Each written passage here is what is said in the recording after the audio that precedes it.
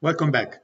Now that we covered conditionals and loops in the previous videos, we can talk about list comprehensions. A list comprehension is a shortcut to create lists where each element is the result of an operation. A list comprehension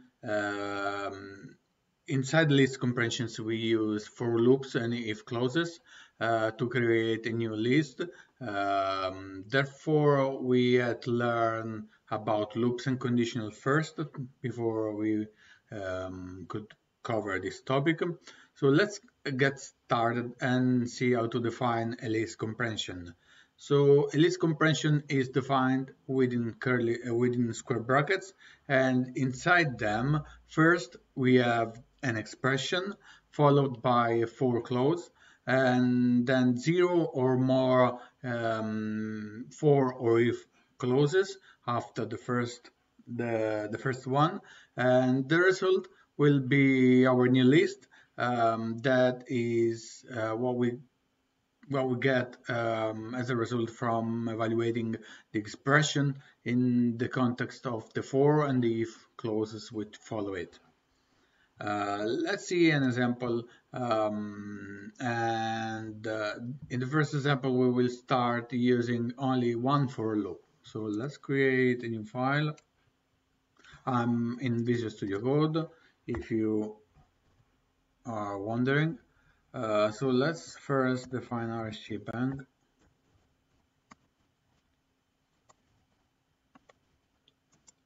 So I select the Python 3 interpreter and let's save it.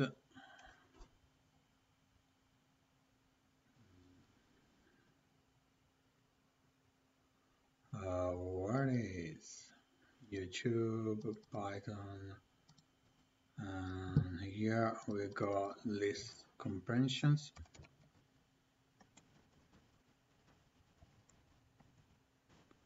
Okay, let's see.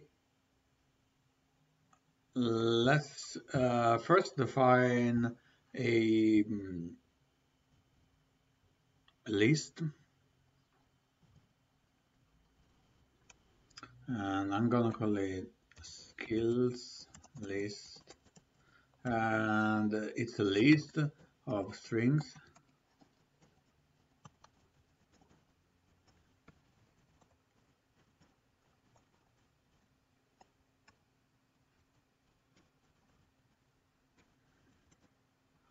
And CSS3 and one more. Okay, and then let's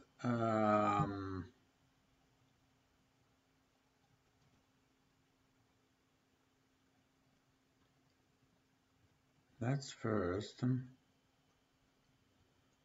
define a skills message. So let's do that.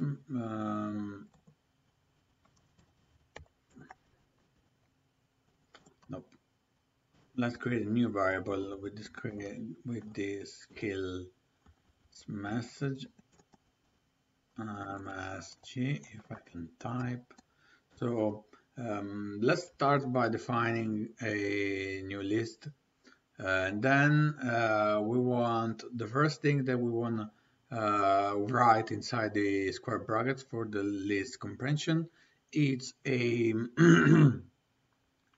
is an expression. So let's say that we want as a final result a string which says format, and I'll see what we want inside it later. So let's first use the placeholders, and then okay, this is the first bit of how to define a list comprehension. So we first have the expression, so the result of what we want from a for loop. So for we define now the first for loop, and we are going to see in this example how do you use the list compression with a single for loop. So for, let's say, index and skills. So I want to grab as my result the number of the position of the element and then the element itself. So I say index, so to grab the number, and skills to grab the element. And then in here I will use the enumerate function, so we can grab the index of the element from the skills list. So this way I am going to create a new list which as a result have this expression. So inside the curly brackets placeholders we want to grab the index starting from number 1. I mean 0, but this is 0 based, but I want to get 1, 2, 3, 4, 5.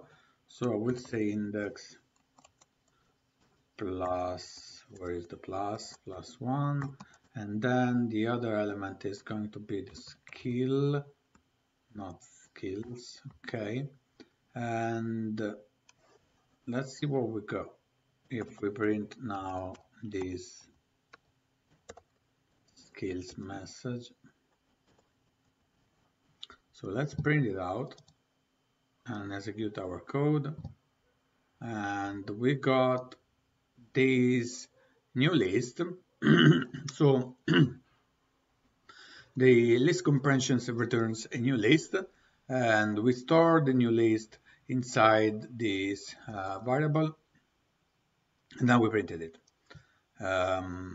So as a result we got a list, and the first element is 1, which is the index here that we grabbed at this point of our expression, and then the name of the skill, so the description of the skill can be, we can say that. So and we place it here, so the second argument of the format method, and then we have as a result this list here. Let's see now an example with a conditional. So let's write first what we are doing here.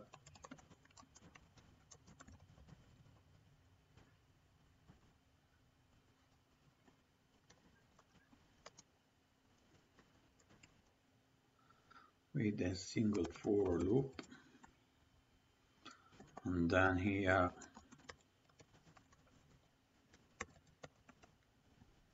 with a conditional. So let's add a condition to check if our result matches our desired condition. So sorry, let's say that we want, let's wrap this list comprehension inside a print function so we see the result straight away. So let's say that as a result we want, let's start from the for loop, and we want to start from a sequence. So for n in range, I'm using the range function to generate a sequence of numbers, and then I say if n is, let's say what we want to see is use the modulo operation to check if the number that we got is a multiple of 2, and then if it's not, so if it's not 0, so if it's not a multiple of 2, you see we got inside our ID, this is highlighted in red because the list compression written this way is wrong. We need the initial expression. So what we want to do is say we want to grab the number, and let's do an operation. Let's say we want to grab the number and multiply it by 2. So if we now print this, we got a new list. So we have all the numbers from 0 to 9, but we grab only numbers that are not a multiple of 2, and then we multiply the result by 2. So we got 6. So we got 2, 6, 10, 14, and 18, because these are, so this is the multiple of 1, so 1 by 1, and then we got a multiple of 3, then we got multiple of 10, and then we got multiple of 14, and then the 18. So this is equal to, say, so 1 by 2, so 3 by 2, and then we got 5 by 2, then we got 7 by 2, and then we got the 9 by 2, and that's what, I mean, that's the same saying that. Let's add commas here, and then if we print that, you will see the same result as you see here. So we loop over this range function sequence, so from the sequence generated by the range function, and then if it's not divided by 2, so if the division of the number by 2 is not at 0, we will grab the number and then we will multiply it by 2. So 1 by 2 is 2, 3 by 2 is 6, 5 by 2 is 10, and so on. Let's see another example. So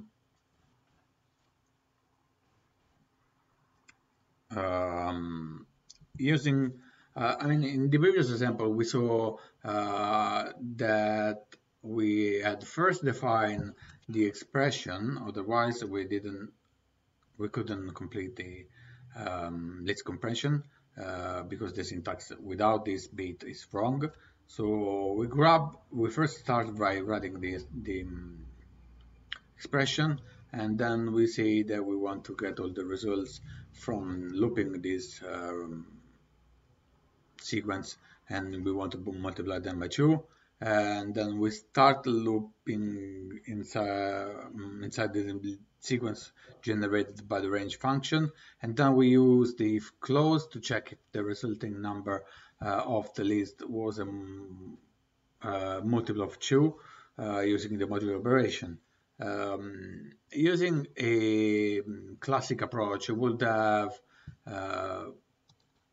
been in some would have been a something like that. So let's say that we want a result list.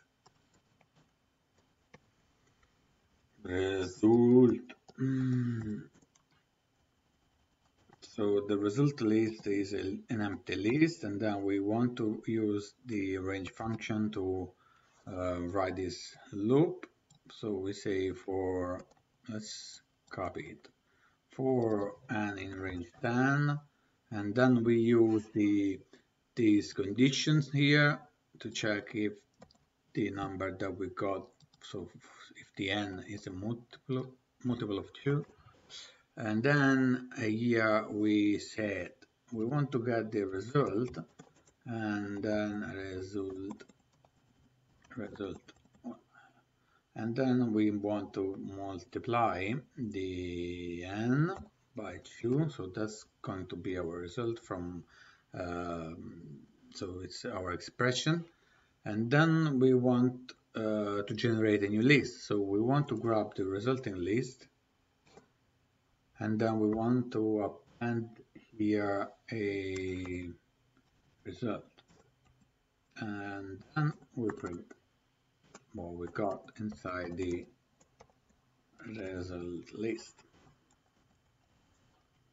So if you see now, the third example that we will get by executing this code is the same list, but we did this operation using a single line of code. Instead, here we wrote 1, 2, 3, 4, 5 plus the print line. So it's 6 lines of code to generate this list from a loop and a condition. So we did the same thing using the list comprehension, and it's much more clear and readable. So that's the scope of the list comprehension. So make it easy for you to create other lists from a result of an operation. So let's see how to do the same using operations. So like in this example, we multiplied by 2 the result of the expression. So now we could like do something like that.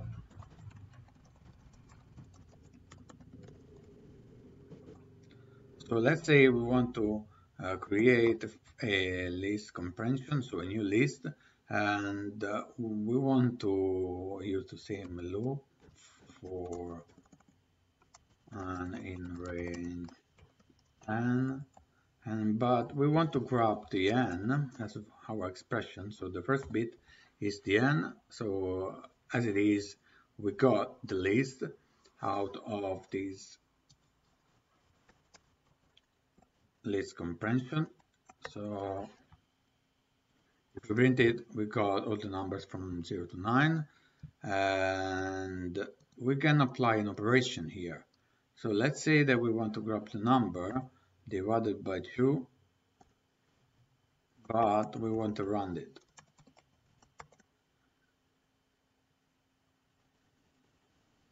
We will get a new list, and we will see that for each number of this sequence, that we saw earlier, so this one, we did this operation first, so n divided by 2, and then we rounded, grabbing only the integer part of the number, because otherwise you will get, let's print also same list without the round function. So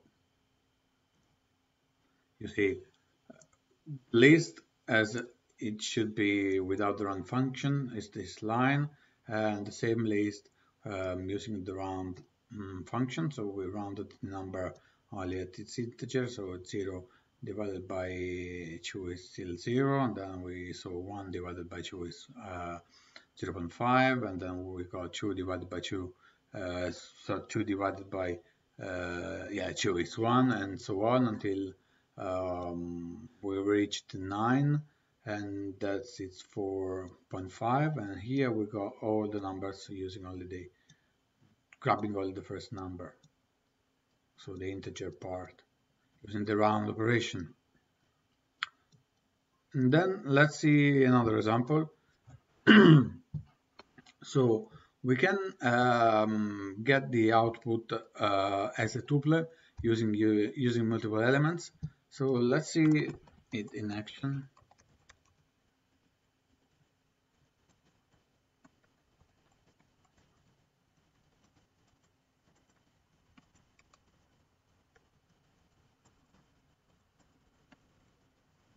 So let's imagine that we have the same thing here. So we grab this list comprehension here again, and let's say that we want to see both. So the number that this is, so the n and this operation, we want to wrap this inside the tuple, so we cannot put as a result 2 elements. So we grab first the number, and then we grab the number just without the round function. So we got the original number and the number divided by 2 inside the tuple, part of a new list. So if we run this code now, you will get a list of tuples. That's it. And each element represents first the number, so the number of these sequence of numbers, and then we got the number divided by 2, the result of this operation. So that's our expression, and then we got the first for loop, then can be followed by other if or for loops as well, and we will see that later. So here we got the number, the original number, and the number divided by 2, and so on until we reach the last element of the range function sequence, which is 9, and then we got the same divided by 2. Let's see an example using other operations. As you see here, we used we divided the number by 2, but we can do, of course, other operation as well. So any operation that you have that you can think of. So we want to grab the number and then multiply it by 2, and then multiply by 3, and then we want maybe the exponent.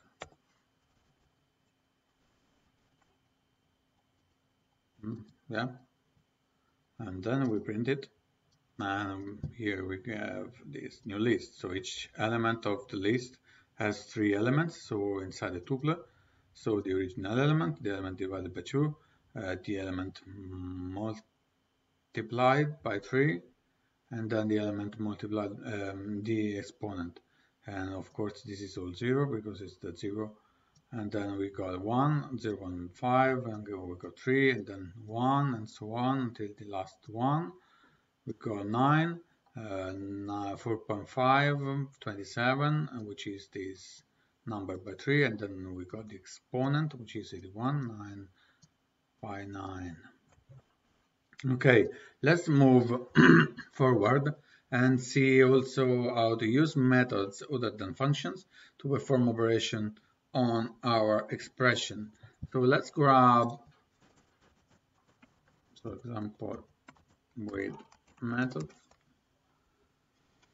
So let's create a variable names equals to list of names.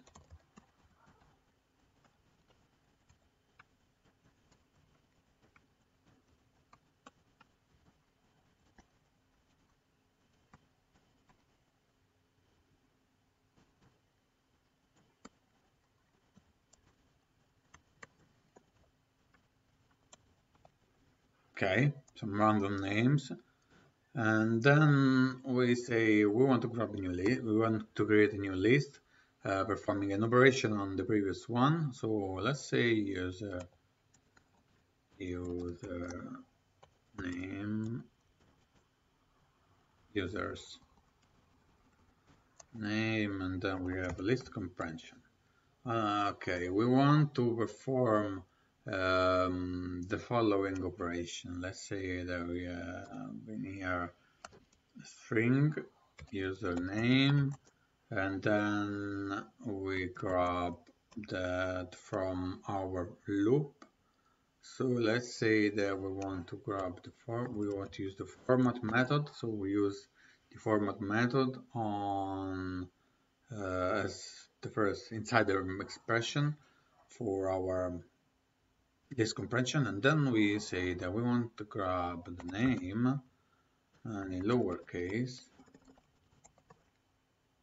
and for what? For name in names, if name is not equal to my name, and then again another if name is not equal to wife name Serena. Okay,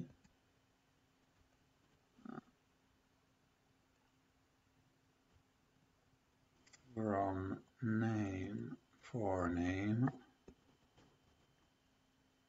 Okay, all right, let's print now the result and see our list usernames. Let's print it out, running our code, and we see that we got this list, which for each element we have this string that says username, and then the username in lower character. So the name in lower character using because we used this lower method on the result of the for loop. So this variable that we grabbed using the for loop inside the name. So we first looped over this list of names. We stored each name inside the name variable, and then we use two if clause to check if the name that we are grabbing is not the same as Fabio or Serena.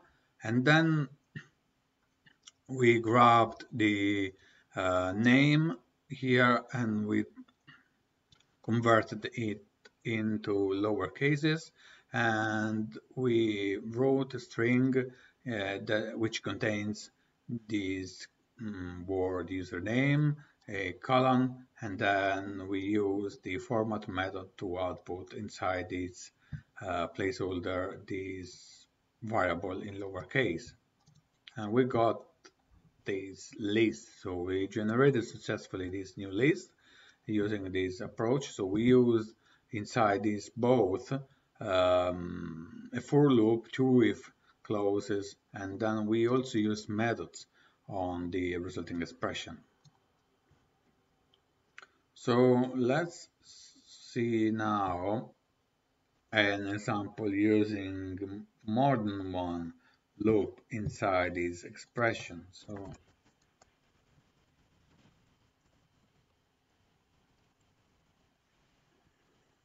for this example, we will use again tuples to wrap the expression elements, so we can return the result of two or more loops, like so.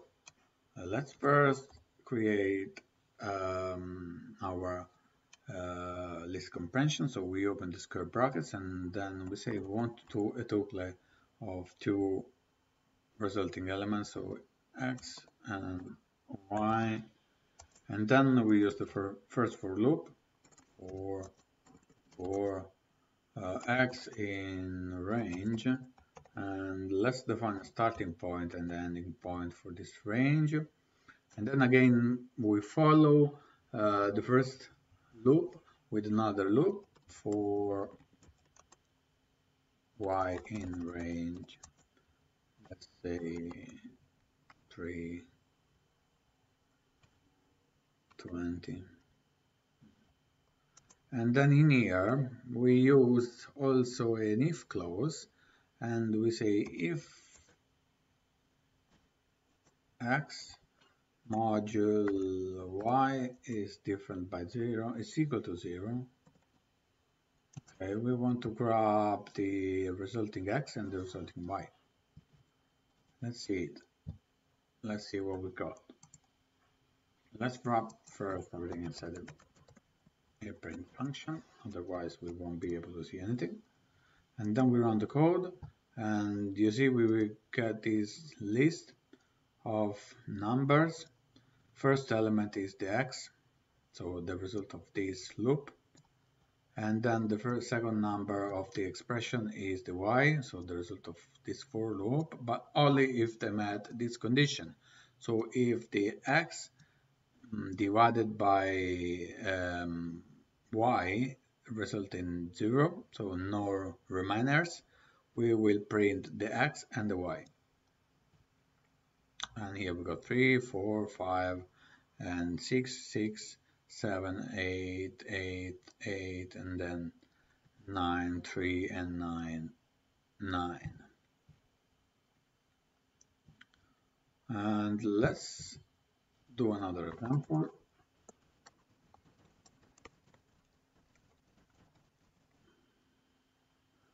So, as we saw earlier, we have used multiple loops inside the list comprehension, as well as multiple if clauses, and we can also use we can also nest multiple lists comprehension. In fact, the first expression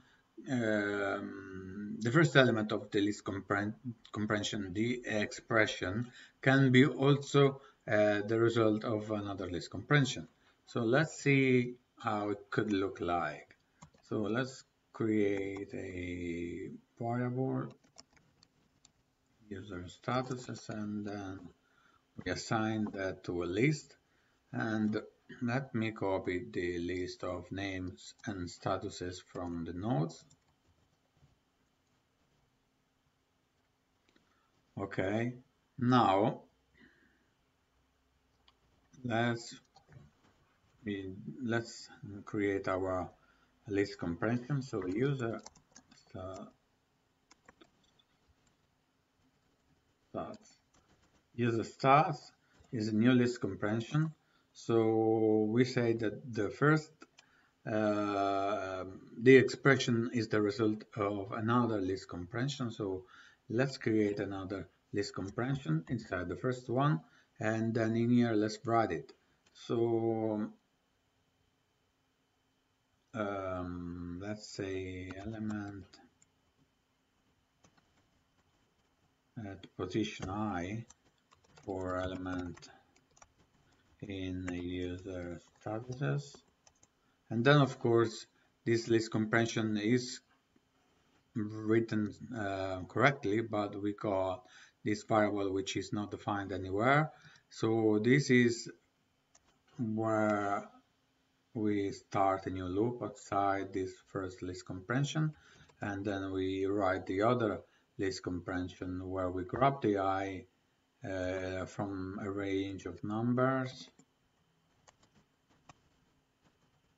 let's say up to 7, which are the element of our list 1, 2, 3, 4, 5, 6, and 7, and then for I in range 7, and then we simply print the user starts.